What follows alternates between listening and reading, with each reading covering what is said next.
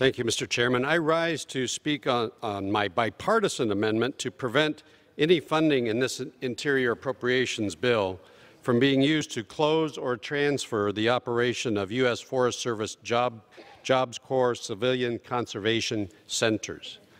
Fortunately, Mr. Chairman, after overwhelming concern expressed by a broad coalition of my colleagues on both sides of the aisle and on both sides of the Capitol, I'm pleased to report that the Secretary of Agriculture, Sonny Perdue, has listened to our concerns and informed us that the proposal to end the CCC program will be withdrawn.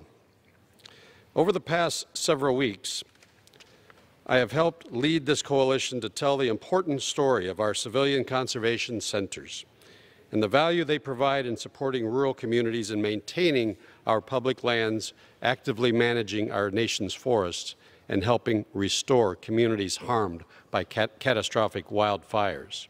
I would like to thank Secretary Perdue for listening to the concerns of Central Washington communities and for preserving the unique and important role these centers play in rural communities. And I look forward to working in partnership with the CCCs, the U.S. Forest Service, and our many local, regional, and federal partners in strengthening these programs so they can continue to efficiently and effectively support the U.S. Forest Service motto of caring for the land and serving people. With that, Mr. Chairman, I intend to withdraw my amendment, but I will continue to reserve